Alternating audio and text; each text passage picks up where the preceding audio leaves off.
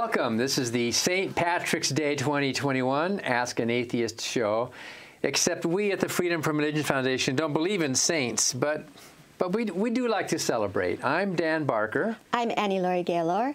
We're co-presidents of the Freedom from Religion Foundation, and this is FFRF's weekly Ask an Atheist show. Remember, you can ask a question via Facebook or email askanatheist@ffrf.org. We have a fascinating topic today, the forgotten founder, Thomas Paine. And we're excited to be joined by several individuals determined that Thomas Paine be forgotten no more, including a British political cartoonist who's illustrating a new graphic novel about Thomas Paine. We're going to show you some sneak previews of those illustrations. It's still a work in progress. And later we'll be joined by another artist, the world-renowned sculptor, Zenos Frudakis, who's currently sculpting a statue of Thomas Paine. And we'll show you some sneak previews of that statue in the making. We'll also be joined by Margaret Downey, a Thomas Paine expert and an aficionado, who'll tell us more about why we need a memorial to Thomas Paine in Washington, D.C. Yes, it's about time. Before we bring on Margaret Downey and Zenos Frudakis remotely from the States, we want to introduce our British guest, known by the pen name Polyp. He's Paul Fitzgerald, and he's a full-time political cartoonist, chair of the Manchester, UK-based Peterloo Memorial Campaign. And that's Polyp, P-O-L-Y-P. Polyp is his nickname. Paul Fitzgerald is an active member of the Skeptics movement. He is an author and an illustrator of Speechless, a Wordless World History, The Cooperative Revolution, Little Worm's Big Question, Think, an Arsenal of Incendiary Cartoon Skepticism, and Peterloo, Witnesses to a Massacre. His new book is to be called Tom Paine's Bones, and it's about, of course, Thomas Paine. So, Paul, thank you for joining us today. Very pleased to be here. So you're in Manchester. I visited Manchester in 2019 in the summer, and I saw some memorial about Peterloo, the Peterloo massacres, the names on the floor. Just tell us briefly about your Peterloo book, and what was Peterloo?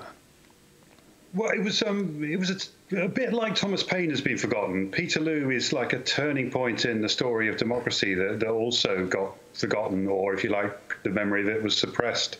And we were so kind of shocked, a few activist friends, that there is no memorial to it in Manchester, that we decided to campaign on that. It was a huge, peaceful rally of pro-democracy demonstrators in England that got attacked by the military. Wow, yeah, so that was tragedy, wasn't it? It's Peterloo because of Peter Square and Waterloo. Those two words came together there, so. So why a graphic novel on Thomas Paine, Paul? What's so special about Thomas Paine?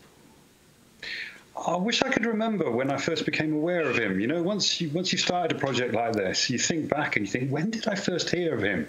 And when did he first influence me? He certainly was part of, if you like, the Peterloo story, in that he greatly influenced those campaigners. But shortly after the Peterloo massacre, that's when Cobbett decided to bring Thomas Paine's bones to England, hoping to foment a rebellion in the aftermath of the massacre. And that's kind of partly how I first got to know him.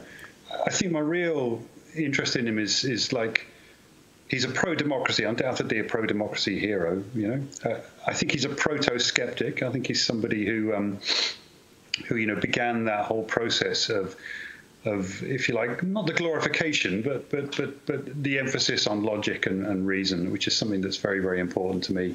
A sort of Spock fan. So. Yeah, he kind of seems to encapsulate all of the values that really, really matter to me. And he's a bit of an engineer as well. I was really shocked to discover he designed a bridge as well as sparking the American War of Independence. So what a fantastic and fascinating character. Well, he started off in the UK and then ended up fomenting our revolution in the United States. And I think we have a visual from your book about that. Of course, these are the times that try men's souls. beautiful, beautiful illustrations, Paul. And as you point out, he wrote Common Sense, which inspired the American Revolution. And didn't he name the country? Yes, he named the United States of America. He named the United States of America. And Paul, before we show some more of the visuals, do you feel that children in the UK are taught about Thomas Paine, or is he sort of a forgotten hero in the United Kingdom as well? I think he's absolutely a forgotten hero, and you know, I presume you're immediately seeing that the graphic novels that I'm interested in tend to be things that nobody else seems to want to talk about. I've always felt that if a piece of history or a character has been forgotten inappropriately, then there's usually a very strong political reason for it. And in the case of Thomas Paine, of course, he was a great American hero until he wrote The Age of Reason, which attacked mainstream religion. His voice in Age of Reason is really interesting because he sounds so modern. He sounds so much like somebody like Richard Dawkins, but it cost him a huge price. He was forced off his celebrity perch, if you like, and pretty much died alone as a result. He died alone, very few friends left, surrounded by religious fanatics trying to get him to repent on his deathbed. Well, before we get to that and why the book is called Tom Paine's Bones, could we show a few more of the graphics? And there is an intriguing one, I think, coming up of a statue of him being toppled. Can you explain this history? Sure. Well, one of the narrative techniques I used in Peterloo, and I'm using it in Tom Paine's Bones as well, is just to use verbatim quotes. So I'm not actually writing any fiction. I don't really aspire to that novelist idea that I can somehow recreate the past. But as a result of that, the book becomes a little bit about the nature of history itself, because quite often I'll put contradictory quotes, you know, sources that don't actually agree with each other, and let the reader make up their own mind. So when I came to draw this, which is the gilded statue of George III being torn down in Bowling Green Park in New York as a result of the first reading of the Declaration of Independence, I started looking for contemporary visual references to this. Now, there's loads of very sort of romanticized, politicized images of it, of all these American heroes. But one of the European illustrations I found of it seemed to indicate that the Sons of Liberty, who claimed that they pulled the statue down, actually instructed their slaves to do it. And in the light of contemporary conflicts about statues, I thought that's really nice and provocative, isn't it? That's going in. Yeah. So talk about irony. You could see the dark-skinned hands reaching up there, couldn't you? Absolutely, yeah. Yeah, the real irony there. Like that, you know, like, I mean, there are lots of inaccuracies in the source I used, in that the buildings are wrong and all that kind of stuff. But then the other sort of later illustrations are fairly inaccurate as well. And there's very, very little press about it, actually. I mean, normally I go to diaries and newspaper reports or court transcripts and stuff like that. There's very little information about it. So I thought, hell, I'm going to go with the most controversial interpretation. But we should clarify, of course, that Thomas Paine was an ardent abolitionist himself. And then some of his very early writings, yeah. And, you know, he was a revolutionary. He ended up in France, correct? And we have some of your illustrations of him where he went there to fight for liberty, and then what happened to him, Paul? Well, in this particular illustration, it's quite interesting. Paine was arguing with, if you like, conservatives who were against the French Revolution. And these conservatives were claiming this is a mindless bloodbath. Paine was in the streets during the height of the revolution when the terror was just beginning. And he'd walked out one day without an appropriate cockade on his hat, the little sort of rosette you can see. And he was nearly lynched by a mob in the street. It was quite fascinating that he was arguing that, no, the revolution is still very healthy, but this was one of his experiences. And it's one of many, many scrapes with death he had throughout his life. Absolutely extraordinary story, his life story. You'd think it was almost like a slapstick comedy, the number of times he missed being killed by a whisker. And so that's one of the first illustrations of that. And then he ended up being imprisoned, and I think we do have a graphic of that coming up. Oh, the guillotine. And what happened there, Paul? Well, as I say, I mean, Paine was very much in favour of the revolution in France, but when Robespierre and Marat and that sort of faction wanted to execute the king, Paine argued, well, no, we've got this amazing moment in history where we're changing history. Let's not begin it by spilling blood. He was not a vindictive, angry man, Paine. He was an extremely forgiving individual.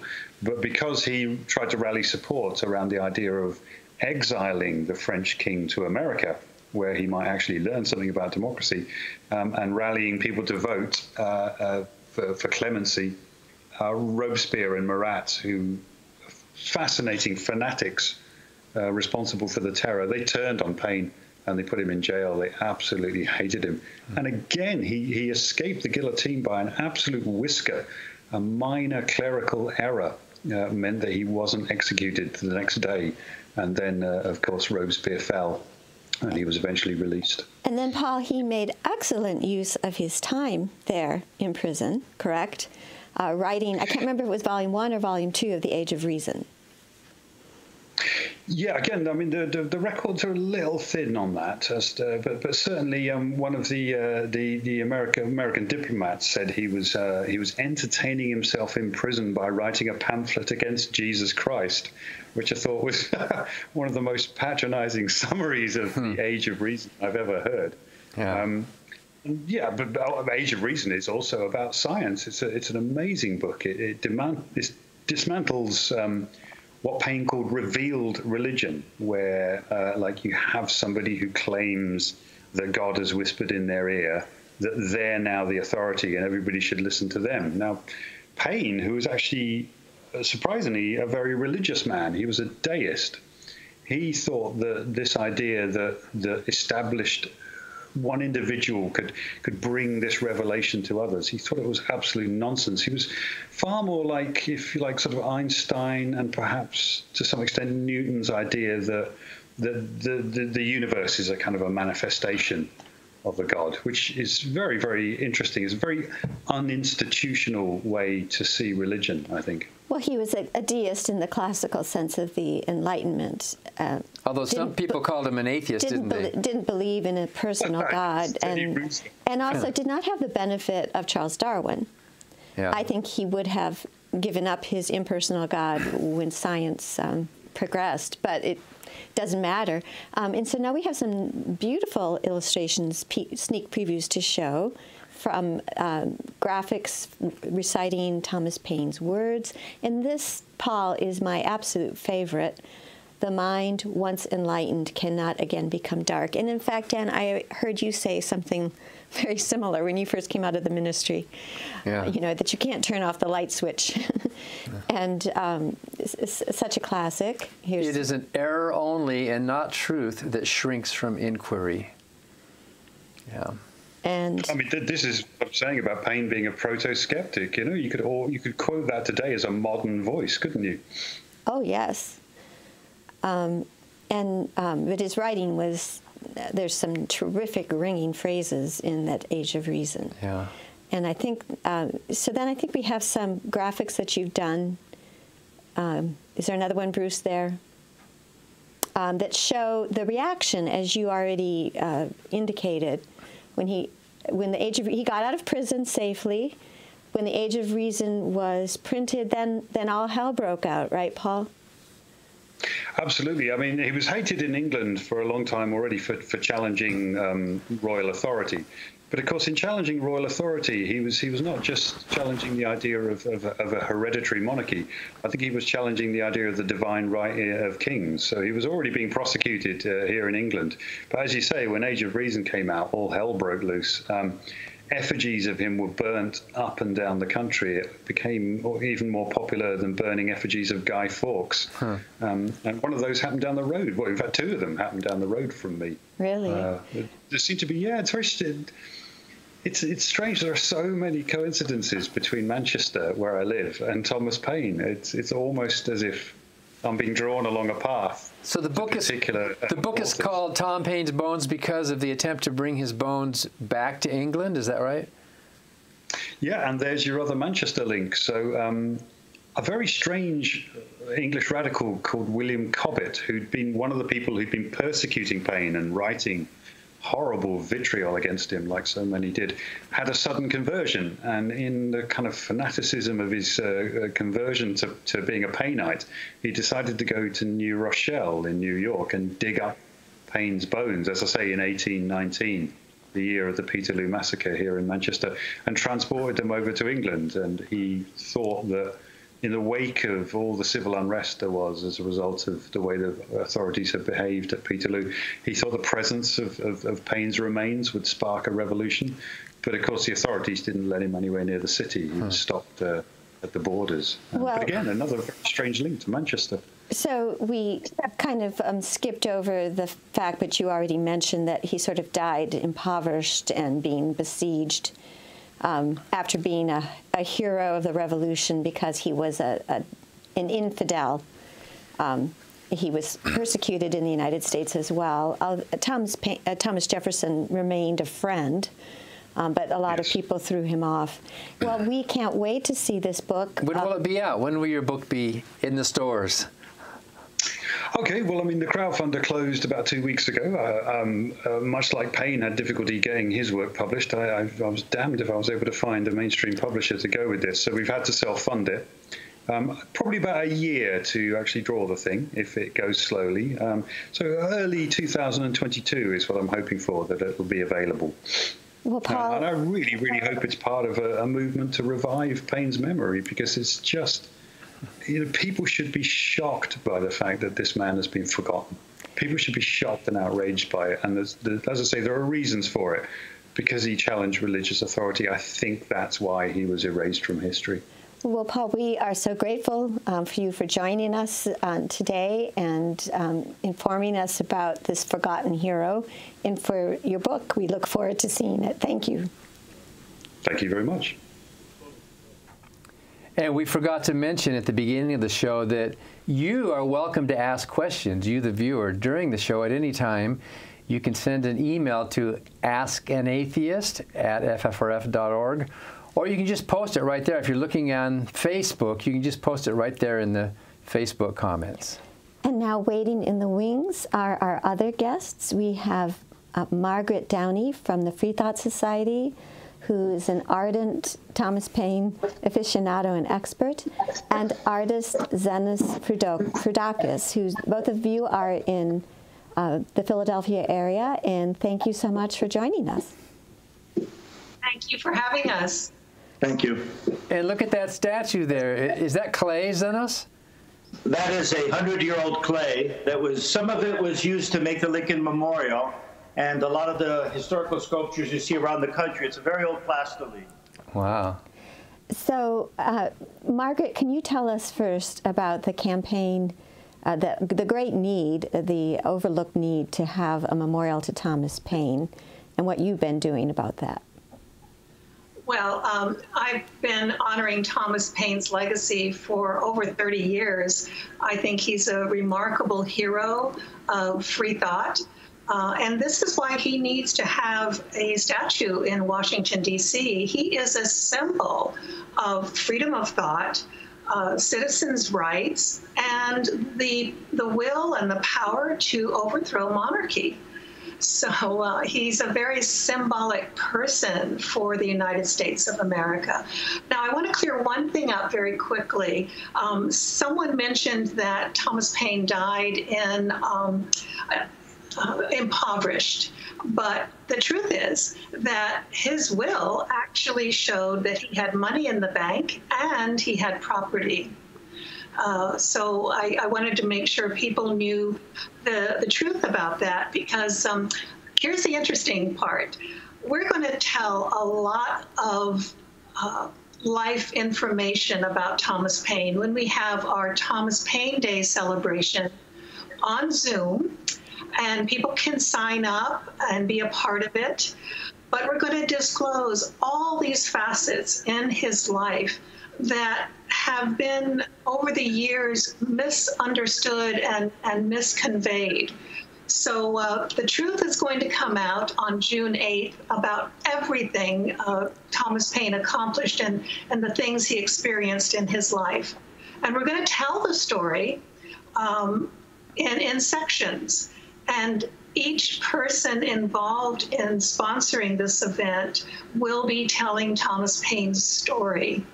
So it's going to be a very interesting program featuring Mandisa Thomas, Tom Flynn, Andrew Siddell, and Gary Burton from the Thomas Paine National Historical Association.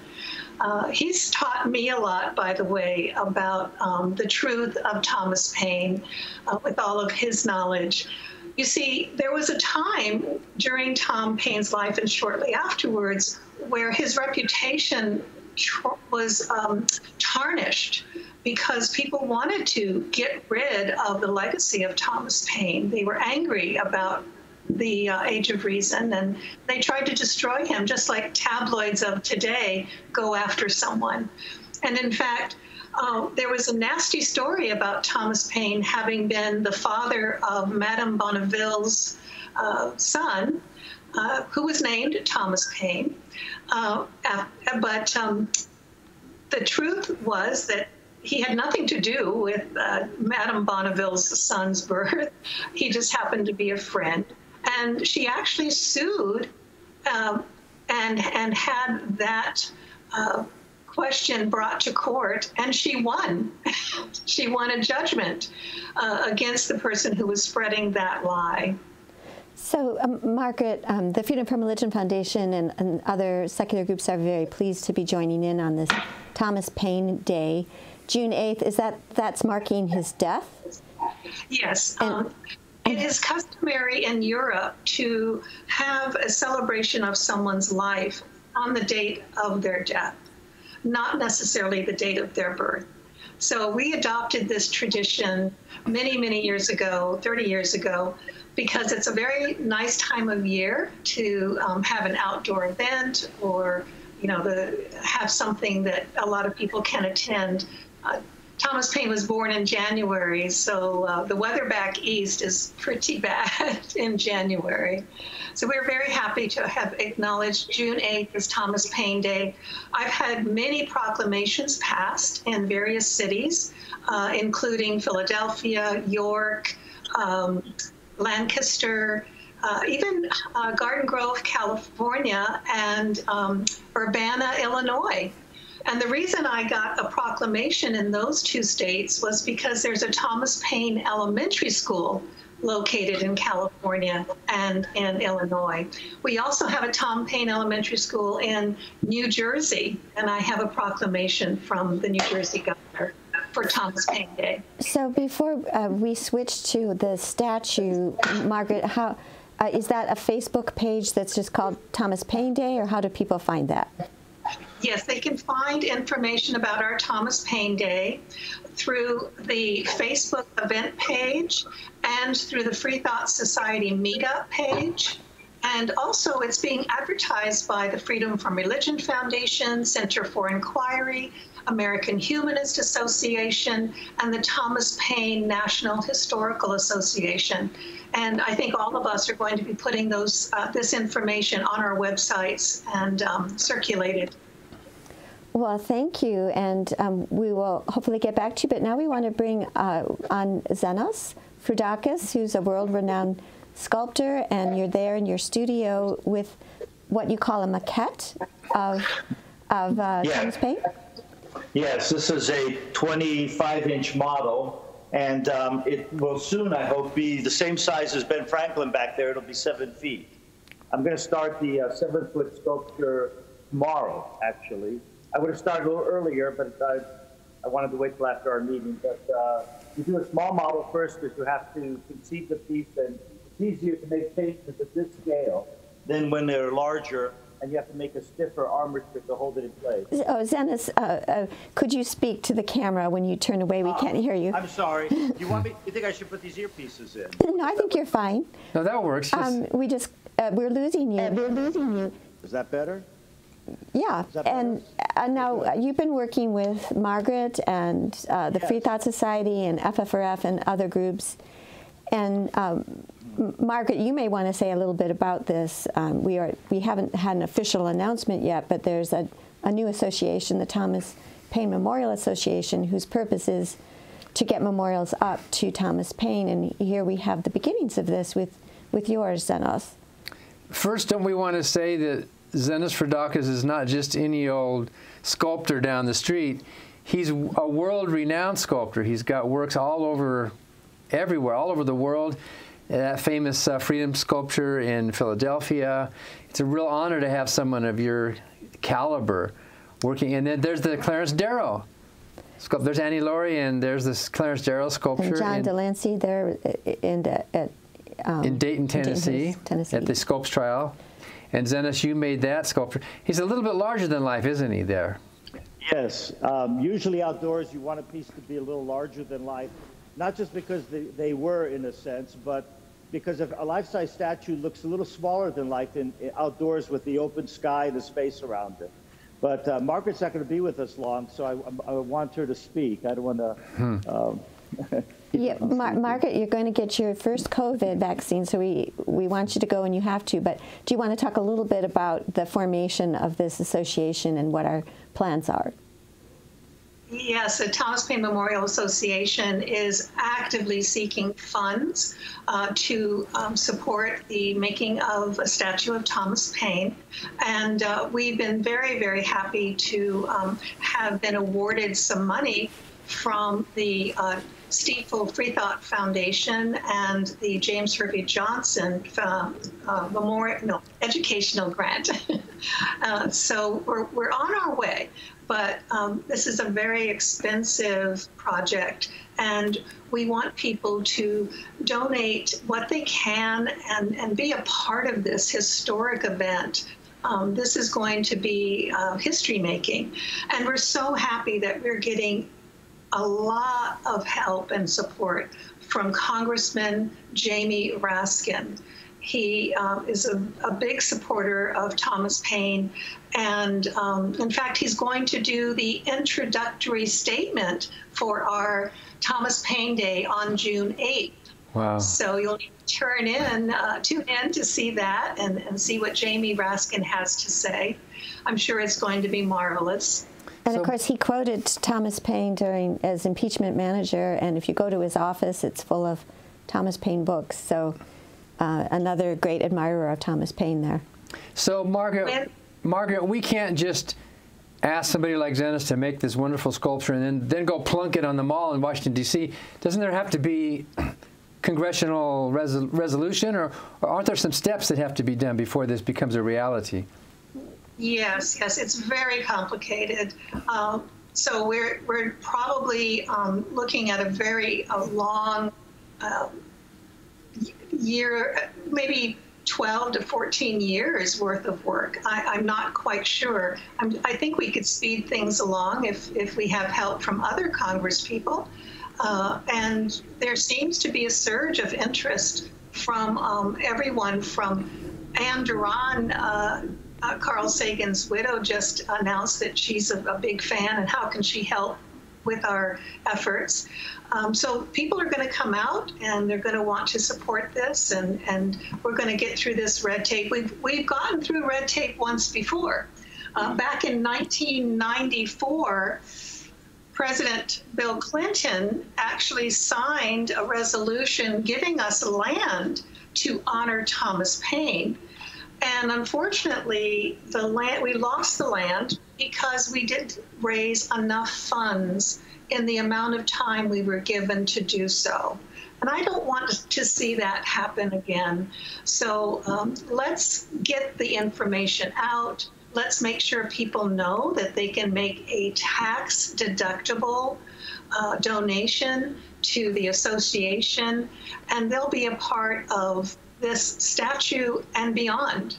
And I should hasten to say that we're preempting the announcement a little bit. We don't have a website up yet, but there are representative groups such as the Freedom from Religion Foundation, the Freethought Society, Center for Inquiry, where a gift to the Thomas Paine Memorial can be earmarked. And we will soon have that website up where people can donate directly. But FFRF will be doing fundraising this spring, for example, and has already given funds for this. And so let's get back to you, Zenos. Tell us about the maquette. Tell us about the research you do before you start undertaking a statue like this. Well, of course, I've read books about Thomas Paine, and Margaret and I have had many conversations because she's an expert on Thomas Paine. And while I'm working this, I'll probably be listening to a book that I've already heard, a biography. This is a kind of visual biography. Still developing it. If I knew the site where it was going to go, I would probably custom make it a little more to the site. So we have a little bit of a handicap. I have to make him general enough, showing him with his pen and with one of his pamphlets, and make it so that it could fit almost any location. And I wanted to show him almost as if he just got up from a chair. In fact, if we had the budget, I probably would put a chair and a Thomas Paine desk behind him. But so he's just risen to the occasion with his writing. I wanted to look like a visionary, which of course he was. And I'm excited, as an atheist myself, to be, and honored really, to be part of this project, as I was with the Clarence Darrow, that FFRF, sponsored that, and we were able to, I think, make a difference in Dayton and contribute Clarence Darrow to that narrative there about the judgment about the creationism and evolution and so on. So I think, to me, I've always wanted to be part of a group, and I didn't know there was a group until I've met the Freethought Society and the Freedom from Religion Foundation, and now we have others, that I can promote the idea of more sculptures of godless people. There aren't enough of them, of people who are scientific and people who are rational. There's so many sculptures that are religious, or they're not of people that, and you see it in our time now. We just went through this 4 terrible years of irrational government, executive government, and so on, that we need more of, I think, of sculptures of people that represent reason. And, he is the epitome of reason. And I did that. Even I'm doing a Franklin, who brought in a sense, the American Enlightenment, created it from the Enlightenment in Europe and in France and so on, in England with John Locke. But he gave Thomas Paine the letter of introduction when he came to America.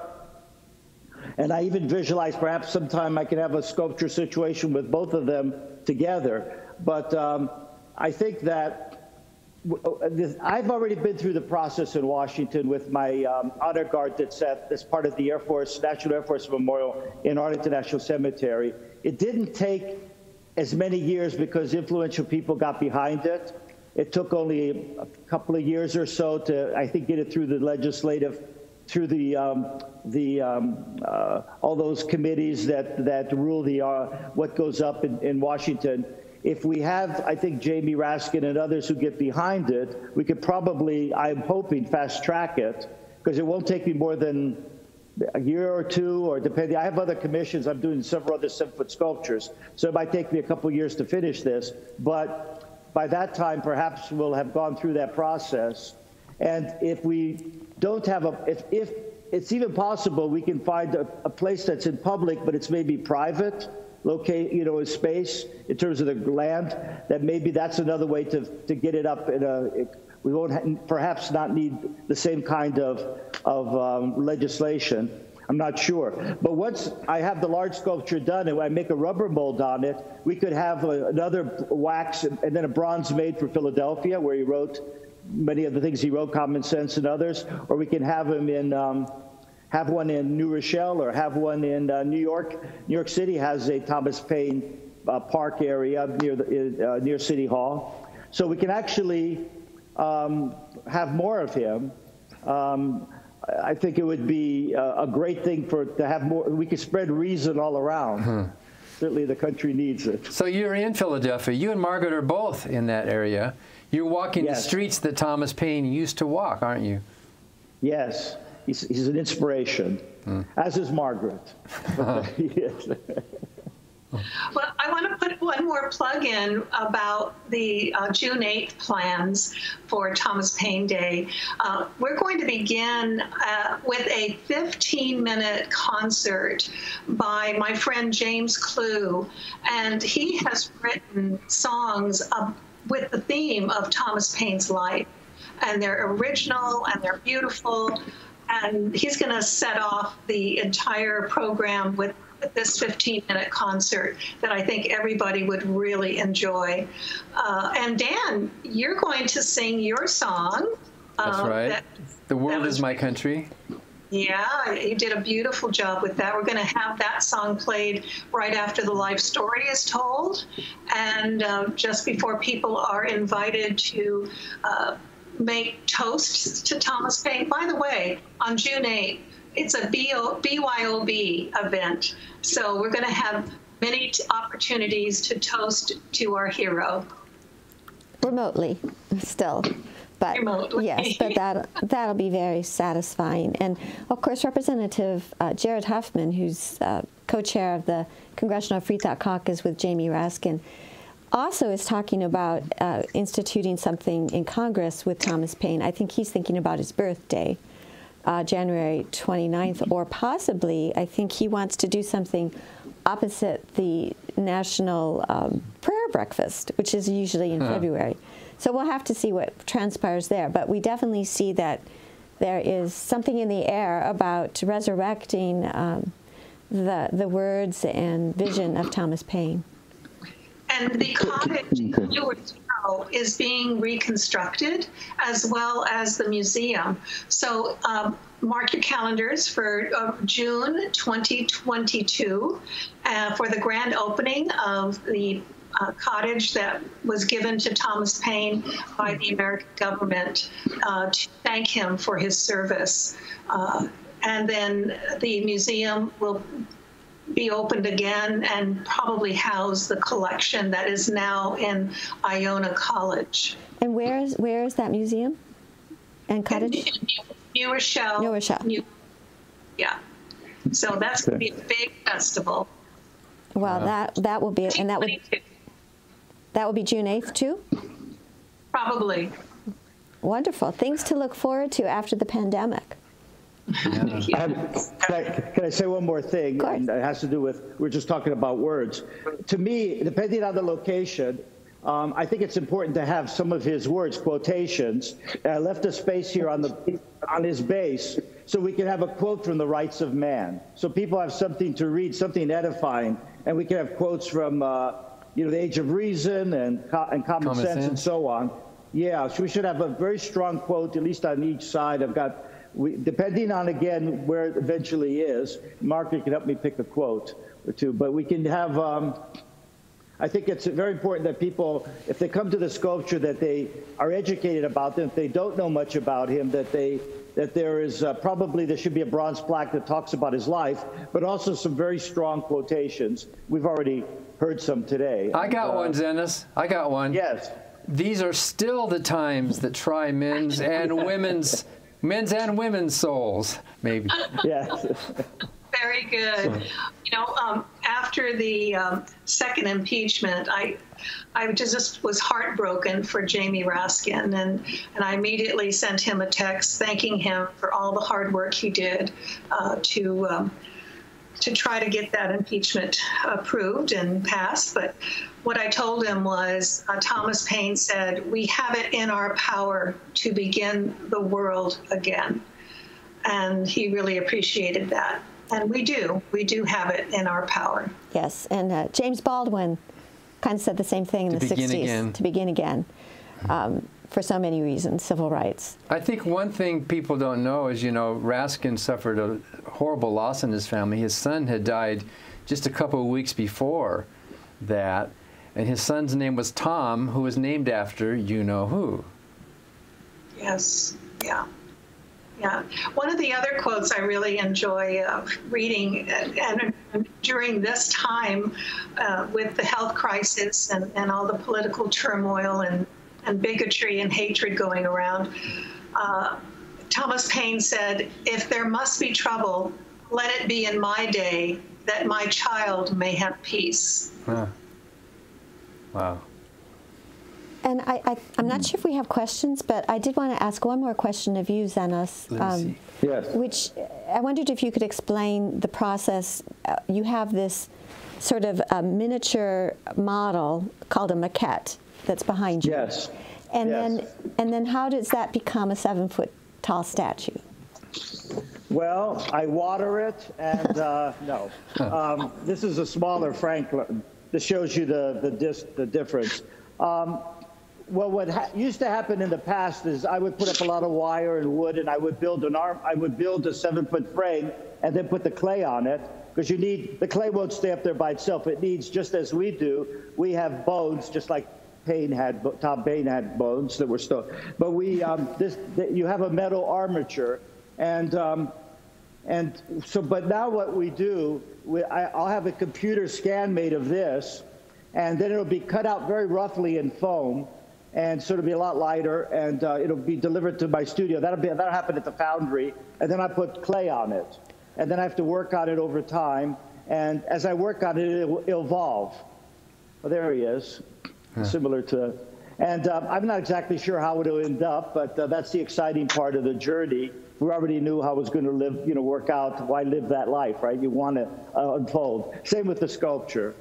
So it'll take a while. I've got a costume. Actually, let me leave for a moment. I'll be right back. When I did the Ben Franklin. Yes. Go ahead. While he's fixing the costume, I just wanted to make sure everybody knew why Thomas Paine is so important. He was the first to write about women's rights. He was the first to talk about Social Security, public schools, animal rights, and he even came up with the concept of the United Nations. So a lot of people don't know that about Thomas Paine, and they should. Yeah. And he was an abolitionist as well. Abolitionist, yes. Yeah. So I'm going to have to go, and I want to thank everyone for the energy and enthusiasm about Thomas Paine, and thank you for working with the Freethought Society and being such great people to support the activities of the Thomas Paine Memorial Association, and we're going to do this. Yep. So go get your shot, Margaret. I will. Goodbye. And then Zenos, you've got a costume there from the I had this made by Craig Nanos, he's an expert on costumes, and so I wanted something historically accurate. Now this was for the Ben Franklin. And I have the shoes and everything. For Thomas Paine, I'm going to have something made that's specifically something he would have worn. It's similar to this, but so you can see it. Yeah. So it's just part of the research. To be just like if you're doing research for a portrait, a biography, you've got to get it accurate, and it adds to the credibility. You don't want it to have, because there are a lot of statues of that period, the Revolutionary War, which have costumes and clothing that's more a kind of Hollywood version of what they would have worn, rather, than something that's accurate. So Zenos, we do have a question from a viewer, Travis Tooney. I think you might have touched on this. How long does it take to design a sculpture like that? Well, the most often asked question I get about sculpture is, how long did it take you to make it? I just did a Ulysses S. Grant, for example. People ask me that. I tell them it took 69 years. Whatever age I am at the time that I do the sculpture, that's how long it took, because you put your life into it. Now, the actual labor, it depends. If you have a deadline, you finish it by deadline. If there's, but if it's a little more open, as in this case, I think. You work on it. It might be a year, 2 years, depending on how much other work you have. I have a lot of work, but I'm guessing it'll probably be 1.5 to 2 years, maybe sooner. It's like writing a poem, though. Sometimes when the poem comes, when the rhymes are there, you're done. And if it takes longer, sometimes it takes longer. Usually, once you're finished with your statement, if you find yourself just changing it but not making it better, then you're done. You should have quit. So you stop. So Paul Fitzgerald is watching right now. We interviewed him earlier on the show, and he said he wants to know if it's possible that we could get a close-up of his face. Would that be hard to do, or would that be too risky? Well, the only thing that's risky about it is that I didn't develop the face a lot yet. What I'll do is I'll do a 7-foot head. Let's see if I can get it. You can get it there. This is just a very rough head. Can you see it? Yeah. I just did this just as a placeholder. And what happens when I get the foam in here, can you see it? Yeah, we see it, yeah.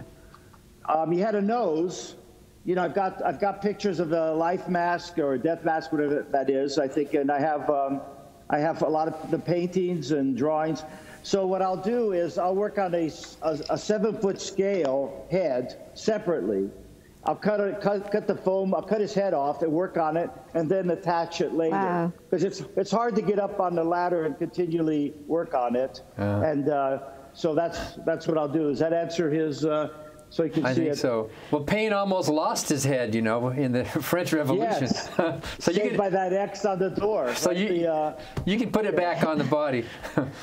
So we have a question from Brianna Vind, who wants to know if any of us think that Thomas Paine would have been more accepted if he had been a Christian at the time. Well, if he had been a traditional Christian at the time, I don't think he would have been Thomas Paine. And he would not have written. He wouldn't have written The Age of Reason. It was because he was so unorthodox and he was pushing the envelope and he wasn't constrained by religion and revealed religion that he was who he was. Well, I think the example of Ms. Cage, right? She was one of the 3 feminists, and she got kind of lost in the history because Susan B. Anthony, and because she was the non-believer. Isn't that true? Matilda Joslyn Gage. Yeah. Yes. Well, they were all non-believers, but she was very ardent. She was more ardent, yes. So, actually, there should be a statue of her because she's lost too. Although I have to say, I think Elizabeth Cady Stanton was the better writer. Huh. So we have another question. Mike is asking, wasn't his book, Common Sense, considered propaganda back in his day? I'm not sure what that means. Well, is propaganda always a negative thing? I mean, if it's defined as trying to change opinion in a popular way, then maybe that's not negative. Well, he was propagating an idea. Yes. Well, sculpture is propaganda as well, by the way. And it's not history. You know, you get the argument, people say, well, let's not take down the sculpture because we're losing history. But it can be good propaganda, as you say, in the sense that you're promoting, you're telling people don't forget about, let's say, Thomas Paine. But it's not a complete history, you know, so it's not, when you see sculptures of Southern Confederate generals, those are propaganda, but not in a good way, because they're propagating a myth rather than a reality, rather than accurate history. Well, people were readers back then. They couldn't go to the movies. They couldn't watch Hulu. Yeah, so they were really avid to read these handbills. These handbills and papers that were printed really made a huge difference in the beginning of our country. So it was kind of like, they didn't have the internet. He couldn't write a blog or... So we do have a question unrelated to Thomas Paine. Is there anything else we want to talk about with Paine before... Did you want to add anything, Zenos, about Paine? Well, I'm just excited to be part of this and to be, in a way, that we can create more visibility for him again. He deserves it. And we can't, even though we can't find his bones, in a sense, we are finding his bones and we're fleshing them out so that people can be reminded of his significance in our history and in terms of reason. Well, you are literally embodying Thomas Paine. And thank you. And you touched on the title of the book of our first guest, Paul Fitzgerald's book, Tom Paine's Bones. So, so what a rich history, what a great story there. Well, thanks for all you're doing, Zenos. There's the book. Well, thank you. Tom Paine's Bones will be out sometime next year, a fantastical visual biography. And we do hope everybody who's excited about this will help contribute to the Thomas Paine Memorial, and we will have more information, and when that website's up, we can let everybody know too. Thank you, Zenos. Thank you so much, Zenos, for everything. Thank you. Very exciting. Thank you. You can stay on if you want. There's a question about the Pope. Sure. Oh. Okay. So we have a viewer, Glenn Jocelyn, says, have we heard about the recent Vatican decision about gay marriage? She would love to get our take on this. Yes, and I hope we have a statement out soon. Of course, totally predictable, except that everybody was treating Pope Francis as if he was a radical change and he was going to change from within, and he's just window dressing. And that statement that they put out 2 days ago about how priests cannot partake in anything to do with a gay union or gay marriage was so insulting, so demeaning, and so anti-civil liberties, and would put treat gay people, LGBTQ people like they're sinners, really. And this is why we don't need the Catholic Church. This is why we think people should step away from the Catholic Church en masse. Stop. En masse. Yes. Stop. I get it. Stop supporting what suppresses and oppresses. If not you, then your friends or neighbors. So the Catholic Church is so retrogressive, well, this is harmful. A prime example of doublespeak, because Pope Francis has been saying we honor gays and their contributions to our church and on, but the gay sexual lifestyle is a sin, and so it cannot be blessed. So which is it? Do they honor gays or do they not? So I'm kind of thinking a lot of gays will be leaving about this time. Well, I hope so. And they do have a global campaign against LGBTQ rights, and especially reproductive rights. The Catholic Church is responsible for a huge amount of misery and oppression.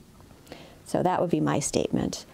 And I think, do we have anything else? No more live questions. Well, I think we've gone on long enough. And Zenos, you're still there. Thank you so much. We want to thank our other guests who have had to leave, Margaret Downey from Freethought Society, and Paul Fitzgerald, such a talented artist, graphic artist, with his new book coming out, Tom Paine's Bones. Thanks again for joining us, and thank you, Zenos, for working with us on this very important memorial. And thank you for watching Ask an Atheist, and we'll be back next week, same time, same place, noon Central, Wednesdays, where you can tune in and ask, hopefully, questions and comment. Thank you.